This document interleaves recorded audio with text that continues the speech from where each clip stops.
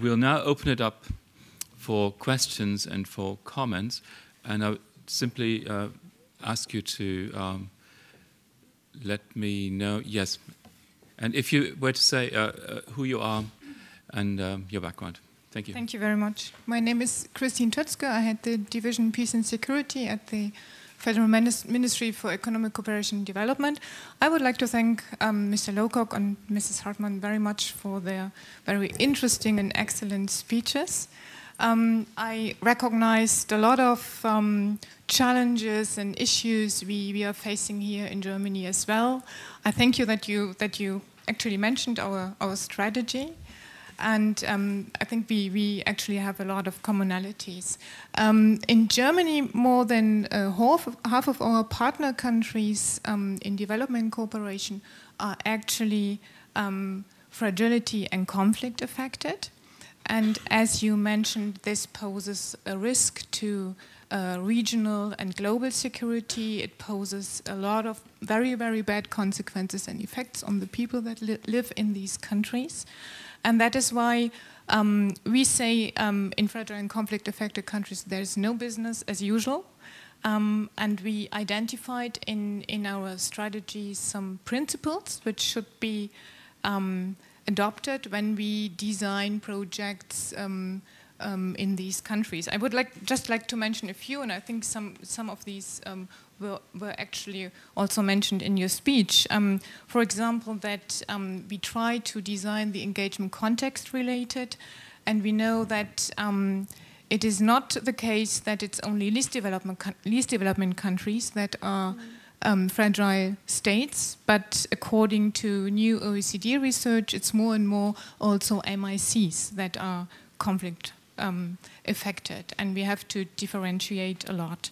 We have to formulate realistic objectives, and we have to improve our risk management at all levels, personal risks, but institutional risks as well, and reputational risks. And we have to design these strategies with local structures and combine rapid results with long-term development, because we do not want to wait 54 years, as Mrs. Hartmann said. I have two questions for Mr. Lowcock, and the first is on the whole of government approach you mentioned. You also mentioned that the German government adopted in September last year interministerial guidelines on international engagement in fragile states, and they actually foresee the establishment of task forces with a regional focus. And they are not, as you have in Great Britain, permanent structures like your stabilization unit or your conflict pools, but they actually want to have the same purpose, like joint analysis, joint strategies, and a better coordination and coherence. So, but we are always thinking of maybe we could do better. But I have the questions, especially concerning your conflict pool. Do you have any evidence that the measures you fund out of this pool actually produce better results and improve effectiveness? That would be of interest for us. Or is it just mainly about more coherence, coordination, sitting at one table and getting a better picture of each other? That would be of interest for me. And the second question is on the report of the high-level panel of eminent persons, and I absolutely agree with you. I think it's an excellent starting point for promoting peace and security in the post-MDG agenda. But it's only a starting point. It is not a given, and I think the real work starts now. And what is your opinion on how this can be promoted, or how the momentum can be kept? Because we all know that it is very difficult, and there are groups of states and countries who might not actually agree on these issues, having it integrated in the post-MDG framework. And what do you think bilateral donors could do, or should we leave it to the G7+? Thank you. Would you like to? We have a mic I think that. Can you hear me okay? Yeah. Firstly, thank you very much for your comments, and I agree with everything you said in your commentary. Another more evidence of the commonality of view between BMZ and DFID on these issues. Thank you. On your first question, I mean, firstly, I think it is really, really important to have a common strategy across the government, which each department may have separate responsibilities for implementing parts of, but unless you have a common strategy, you're bound in the country to be rubbing up in, against problems. So, if the British ambassador in Afghanistan were to say one set of things on, say, the security sector, and the DFID team would say something else, that's transparently a recipe for chaos, and that doesn't happen.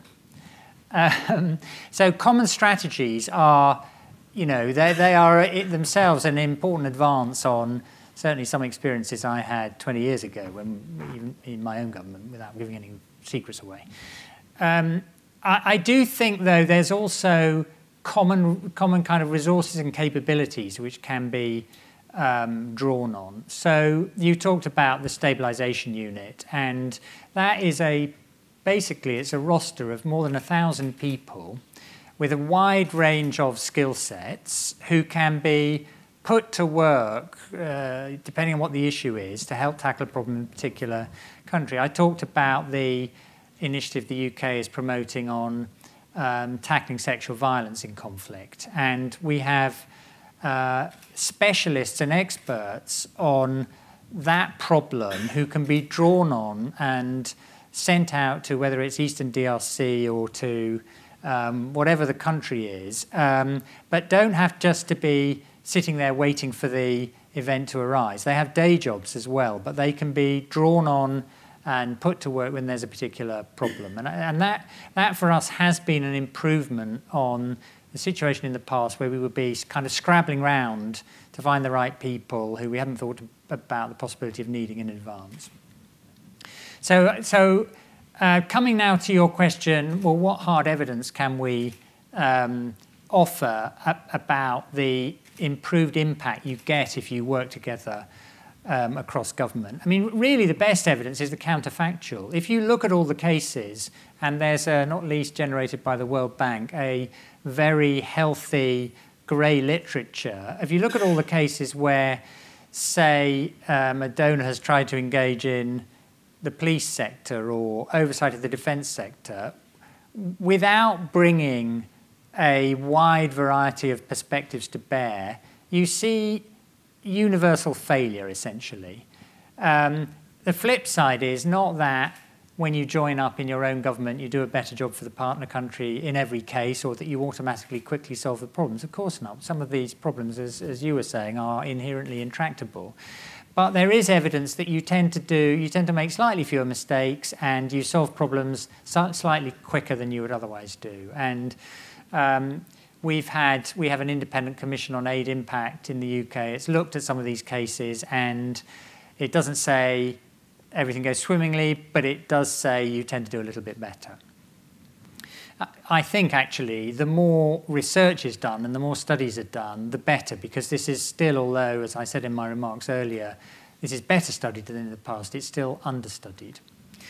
Coming on to your question about the post-NDGs, really the ball is in the Secretary-General's court now. He has to decide what he's going to do with the report that Horst Kohler and David Cameron and others have offered him. He has to send it to the General Assembly. The General Assembly will then have to decide what they want to do, what kind of new framework do all the members of the United Nations want to put in place after 2015. And that's an inherently challenging political process. And the only strategy available to us is to engage with that process.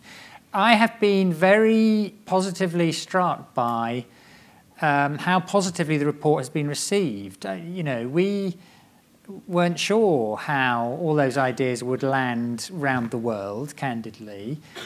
And talking in particular to the hardest audience to please on this agenda, which is the permanent representatives of every country their ambassadors to the UN in New York. That's a hard crowd to please, I can tell you. Their initial reception is very, very positive. So we will see. Certainly, we think that the MDG framework has had enormous traction and potency. It's been a very good thing for the world. It's been associated with the fastest ever decline in extreme poverty the world has ever seen.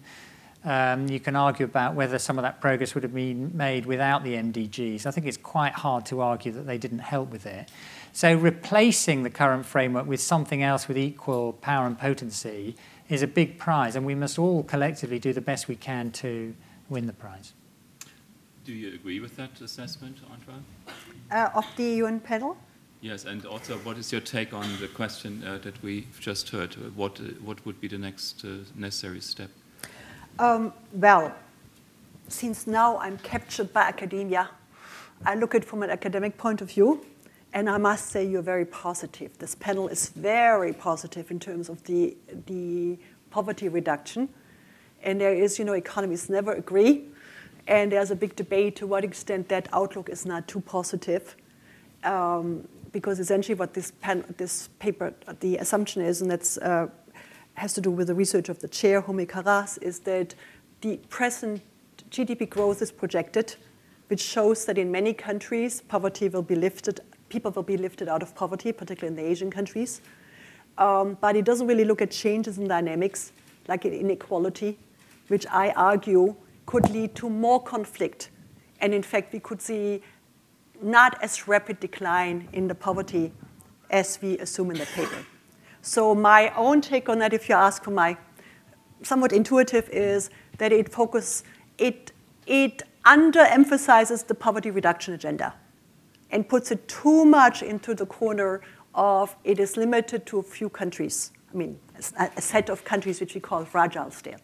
I think we will see more of the Nigeria types where we see nice growth, but nonetheless, a lot of people not being included because we see changing inequalities and we see social exclusion. Thank you. But I'm happy about the recommendations in principle. Yes. All right, thank you so much. Thank you very much for your presentation. My name is Lukas Kowalski, I work for GIZ. I have two questions. The first one is about the whole of government approach. The last couple of months, there is very critical discussion in Germany about the German integrated approach, whether it works or not. I think there are examples of task force, which are actually a very nice idea for the Berlin level. The problem from Afghanistan is, of course, how you're going to do that in a fragile situation on the ground. So what is the experience of the DFID, or bridge experience? And the second question, you mentioned finding the right person for the right place for long enough. So what are the incentives? How do you get the people of mid-30 plus to countries like Afghanistan? Right. Thank you very much. Let me deal with your second question first. And you're right. It's a big challenge to create a kind of staffing system which makes it viable, particularly for people in their 30s and 40s, which is typically the age that people are having families and wider responsibilities to go and work in the toughest environments. People who are, younger tend to find that a little bit easier. And interestingly, one thing we have increasingly found is people later in their careers are often very, very highly motivated to go and work in tough places. Maybe they're reconnecting with their youth or something. I don't know what's going on there, but there's something like that that's going on. We have, for some of the toughest places like Afghanistan, put in place tailored arrangements for terms and conditions to make sure we can attract the right skills and the right kind of caliber of people to solve exactly that problem. So, and we've tried to look at this because we've been in Afghanistan for 10 years, and so we've had to look at this from a long-term perspective. The first year or two, you think, oh, you can just throw a few people at it, and you don't have to worry about managing for the long term. But since this is core business to us, we have to find a system that works, for a decade or 2 decades. And, a third of DFID's staff who are based overseas are in places where it's not safe for them either to have their kids there maybe, or perhaps they can have they can't even have their partner there. So in those kind of places, often we will have an arrangement which is you're out in the field for 6 weeks and you come back for 2 weeks. So there are ways for people to refresh and connect with their families. That certainly is a system that works for quite a lot of people with families. You think carefully about tour lengths. So we have had people who've served for up to 3 years in Afghanistan. That is really the outer limit of what's sensible. Most of my colleagues will do a maximum of 2 years. Because you have to look after people's mental health and their physical well-being, and think about the job they're going to do afterwards, and the fact that you want them to be a great staff member in 10 years' time, not just now. So you have to look at each country on its merits, work out the right package for that environment, to hire people who are up for this, especially at the mid-career level. In DFID, we've hired 500 mid-career professionals in the last 2 years, largely people who are interested in working in these tough environments, and then you have to look after them. Just remind me of your first question again. Whole of government, critical debate in Germany right now, right, and the gap between the headquarter level and field. Right. Well, I don't know the system so well here, but the thing that is important for us is firstly that both at the London end and in the country, the teams are very well integrated. So the head of the DFID program in Kabul has some personal and financial accountability to me in London, but he is also accountable to the UK ambassador in Kabul. So he has to work as part of a team in Afghanistan, as well as thinking about the fiduciary and financial and other responsibilities he has to us in London. So you have to run a matrix, basically. It helps to have the National Security Council, and the senior ministers on that are all very well motivated to work as a team, because that's what David Cameron makes it clear he expects from them. And you have to have an honest professional approach to resolving problems. And I also, you've been teasing me a little bit for being excessively optimistic, and I confess that, if I've been doing this for 30 years, if you confront human misery for 30 years, you have to look on the bright side. If you don't do that, I think you don't do it for 30 years probably. But it's no good just being rose-tinted. You have to be serious and look at the evidence and be honest where things aren't working, and stop doing those things and try something else. And you have to do that on a cross-government basis, not just ministry by ministry. Let's see if there are other people who want to comment, ask questions. Yes. It's the lady in pink. Thank you very much for both presentations. I'm Cornelia Dümke. I'm the director of Culture Concepts, a Berlin-based organization. And I'm working in the development context from this specific perspective, which is the art and cultural development. This regards my question. I was wondering why the term of culture and the cultural economy did not appear in both presentations. And my question is simple. How far does, from your perspective, development agencies currently recognize culture and the creative economy in concrete development processes? And secondly, would development agencies do better if they would recognize the cultural dimension of the development process? Thank you. Would you like to? I think it's a really fair question. Neil McGregor, who runs the British Museum, has posed a very similar question to me recently, and the head of our British Council makes the same point. I think there is something in this, actually, that getting below the kind of economic and political surface does mean understanding the deep things in any country's culture, and you have to do a good job on that if you're really going to understand what some of the underlying drivers are. So I think it's a fair point. I confess it's not something DFID feels we've been particularly good at, and maybe we should have a longer conversation with you to work out how we can be better at it. Neil would certainly be very pleased. Arntraud? I must say, I was at the World Bank during the time when Mr. Wolfenson was the president, and he was known as the Renaissance man, and he said, how can you people do development without looking at culture? And he had a hard stand on that to convince his 12,000 collaborators to take this on, but we did. But we have two obstacles. First of all, our focus today was on conflict of fragile state, and that's a particular challenge in these circumstances.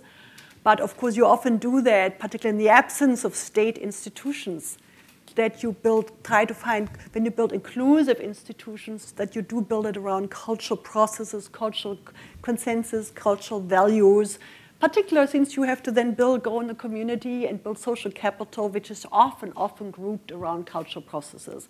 I would say as a more general, I try to demonstrate how difficult it is to work with development instruments in conflict situation or fragile state.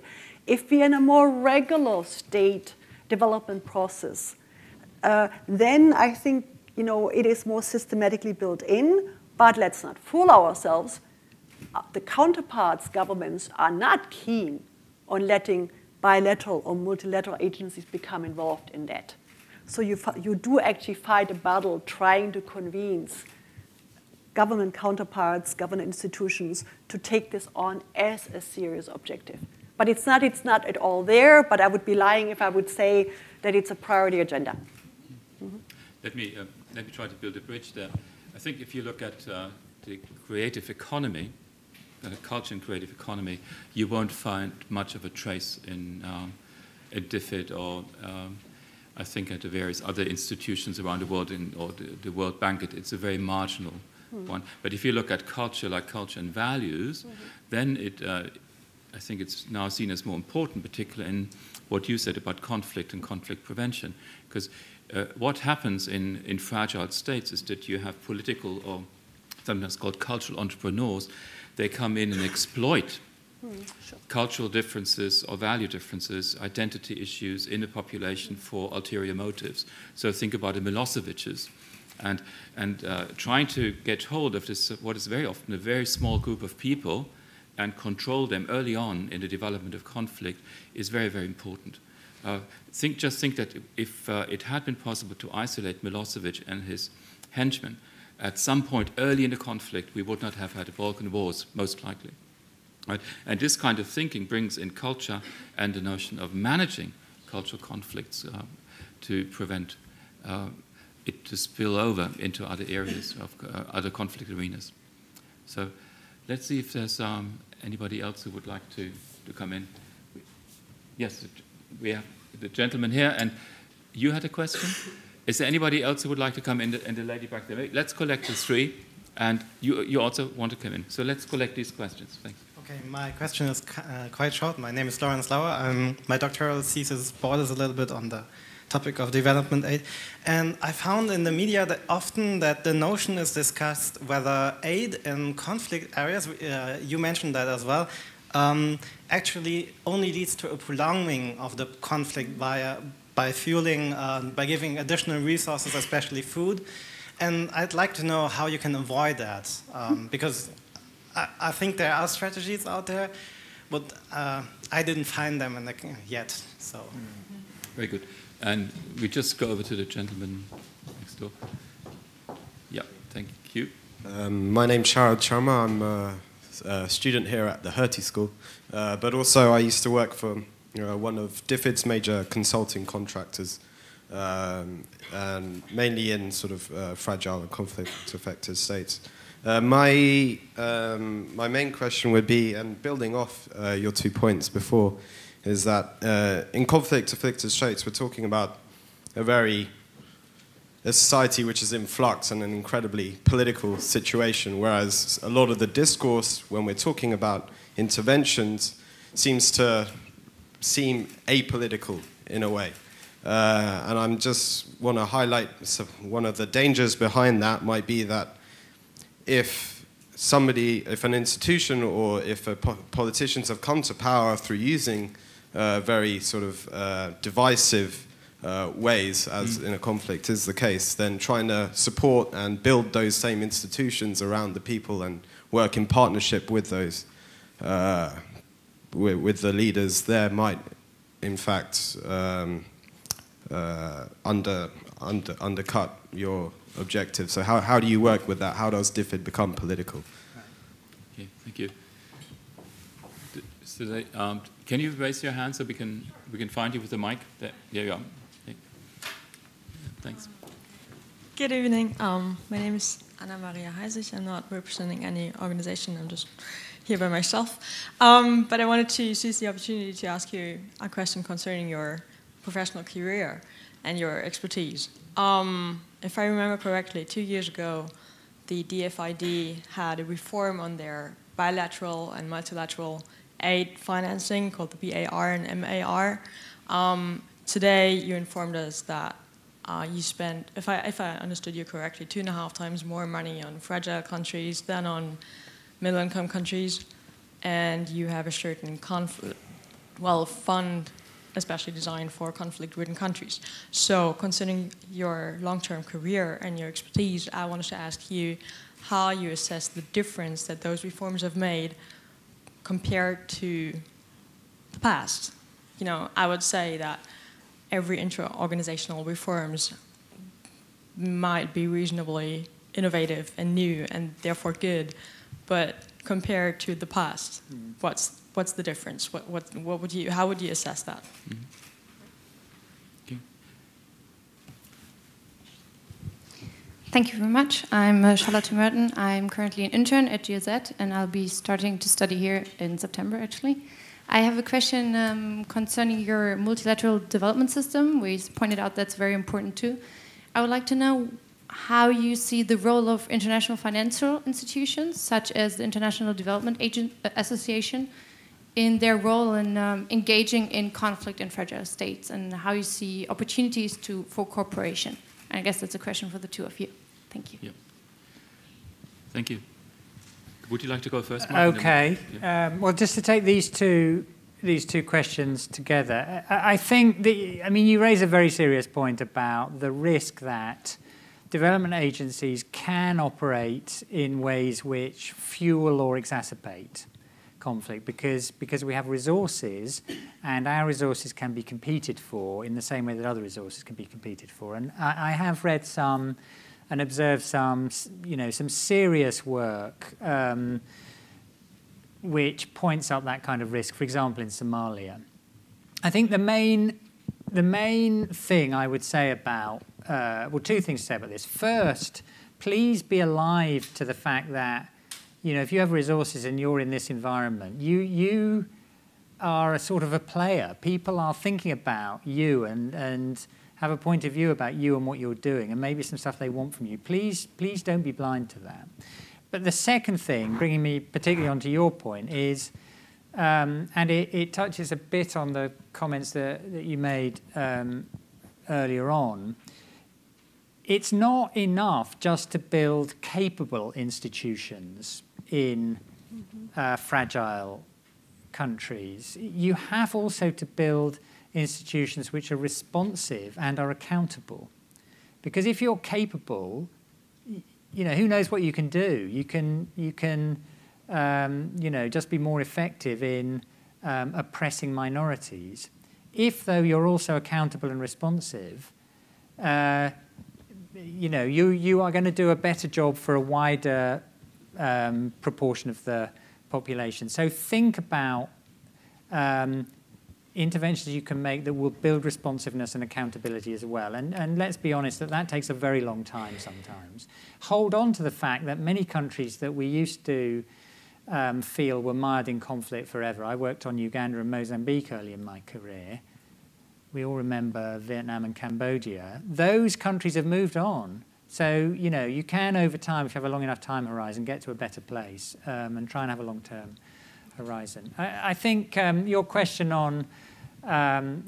basically is whether development agencies get better at dealing with new problems as they arise, and whether the learning we've done has equipped us for the new challenges that we've faced. And, you know, certainly DFID is a completely different organisation now than it was when I first joined, and it's also very different than it was 10 years ago. And that's one of the great, exciting things about working development, actually. There's always a new frontier. And you need a mindset which is open to the fact that you're being asked to do different things and will need to learn new skills and capabilities and bring in different perspectives, and regard that as a, you know, regard change basically in your mandate and your agenda as a positive thing rather than something to be put up with. As I said earlier, I'm maybe by disposition an optimistic person, so I do think life for most people in most developing countries will be better a generation from now, as it is massively better than it was a generation ago. But that's not inevitable, and we can make that true or not true. You know, Jim Kim talks about the role we have in bending the arc of history, and I think that's a great metaphor. And you have to get on to the next problem and the next challenge if you really want to bend the arc of history. On what we would like IDA to do, this is a very good moment to be asking this question, because Jim Kim is trying to raise $15 or $20 billion for the next IDA replenishment, and he therefore is all ears on what the German government and the UK government would like through that process. What I would like on this agenda is, and he I've had this conversation with him and his team, so there's no news here, but what we would like is more people with professional skills and delegated responsibilities in the countries. We think being close to the client is really important to be responsive and effective. We would like more resources as a share of the total pot allocated to those countries, and we would like faster processes and faster systems. The World Bank is a great institution, but that doesn't mean it can't be better, and in these countries there is scope for improvement. Arntraud? On the question whether aid can actually prolong conflict, there's pretty strong evidence that on the emergency side, it actually can. And it's on the emergency aid, because often these resources are channeled to the rebellious structures. And there's a debate under what conditions should one intervene or not. On the development side, that's certainly discussed at length. And yes, by putting your money on the wrong horse and supporting domestic structures which prolong conflict, you can do harm. By providing resources for building schools and roads, which are then being, money is fungible. Resources can be used to build up the military. That can prolong conflict. But I must say, there's a lot more caution and recognition of that today than there was 15 years ago. And we work with a multiplicity of instruments. And I said in the beginning that I'm a great believer of providing budgetary resources directly to the government budget under strict supervision for that very reason, because then you supervise the whole budget. Because that allows you to also look, at least in principle, into the military budget. And you can direct the whole process, but that's difficult to do. And then we work, and let me just make a point, we don't just work on very heavy-handed structures. We work with community-based structures. We work with youth groups, small-scale interventions. In our globalized world, that helps. And we've become much more alert to that in the period of the internets and communications, and it is not so easy to just work in isolated states as we did from government to government. So we tend to get caught if we do it too wrong, and that's good. I mean, if we put our big resources too much on leaders who actually want to prolong contract, hopefully that message today gets out and say, look what these terrible people from the World Bank or these terrible people from that are doing and what it creates, and then we have the press. So today they are much more built in checks and balances than there was before. But to answer your question, in principle, it's possible. You better be damn sure, because if you don't have elected state structures to work with, who are your partners, and you work in situations of statelessness, and you have to substitute with structures with this statelessness, it's difficult to make sure that you are not building structures which prolong conflicts or make it difficult. But certainly all the antennas, I'm not sure how you see that, are out and much more alert today than I would say 10 years ago. Very good. We have time for one more question, perhaps. Is there anybody else who would like to ask that question? Then perhaps you allow me a question.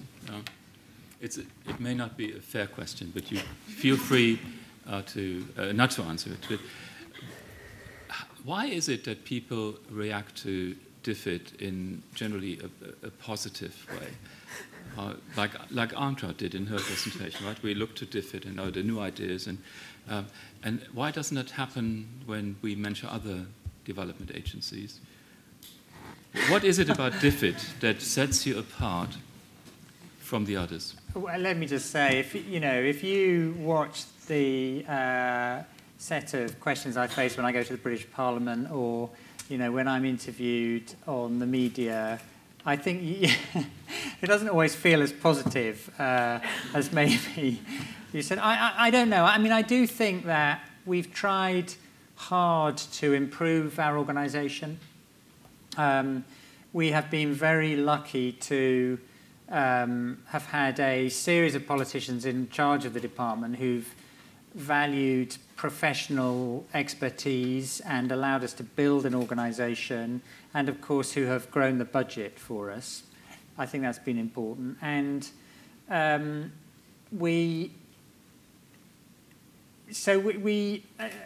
think those are some of the ingredients anyway, but my main point is I wouldn't overdo the idea that, DFID thinks it's got lots of the answers, or that people are excessively nice to us. I wish some people were a bit nicer to us. I think certainly in domestic politics more than abroad. Yeah, I didn't say it was a fair question after all, but it just occurs to me that very few international development agencies have this positive aura about them. But you think it's because you have... Can I just make one more point? When I was starting out, and you talked about Collier, he taught me at college when I was an undergraduate in the early 80s. In those days, the received wisdom was that development in these countries was kind of impossible, and aid was a waste of money, and there was no prospect of improvement. There is no serious person can any longer believe those things, because the world has improved so dramatically in the last 15 or 20 years for most people, not for everyone, but massive improvements in life expectancy and access to education and reductions in conflict and violence. No serious person can think development can't work, nor can any serious person any longer think that aid doesn't contribute to that. So I think there's been a general recognition that citizens of rich countries can draw some comfort from the fact that money spent on tackling these problems can be used well. So I think aid agencies in general are in slightly better odour now than they were when I was first doing this work. Do you agree, Arntraud? Well, I thought I'd give you the answer from my perspective, because we were puzzled about that too. Why is DFID the great agenda setter? And the answer in my environment was, it's the old colonial power. They always thought big time, big strategy. And second, it's the good writing skills. and maybe we should take that on board in Hertie. Write fast, write clear, write strategically, not too long, so we can understand it. And don't worry too much of the details. And now let me, because I'm not saying we didn't think you were right all the time. And now lastly, let me say something about our German colleagues. We thought if you really needed to know something about rural water, rural roads, microcredit, you didn't go to DFID. You had other institutions. And our German colleagues and other institutions had certain expertise which are not so strategically visible, but very recognized. So there's a certain division of labor between big picture, maybe, yeah, and sectoral expertise. But that was good. Good. Thank you. Thank you to you both. We call it a forum where we are here. I think it's Forum A, right? Yeah, Forum A, and next door is then Forum B, right? So Forum A and Forum B have seen numerous debates over the last this academic year. And we're just coming to the end of the academic year, and I think this is one of our last events we will have. It has very often been interesting debates, spirited debates, but I can't remember where we were so positive in tone for most of the evening. Certainly when we talked about the euro, when we talked monetary policy, I think we're all ready to go south, so to speak. So it's actually a very nice ending to the academic year in that regard, that we end on, well, how shall I put it, a positive note, right? So thank you so much for coming here and sharing a dose of optimism with us, and thank you very much, Arntraud, for your comments, and thank to you all for comments and for questions. Thanks again. I think we have a reception outside, so if you would like to share and mingle a bit, you're most welcome to do so. Thanks again for coming.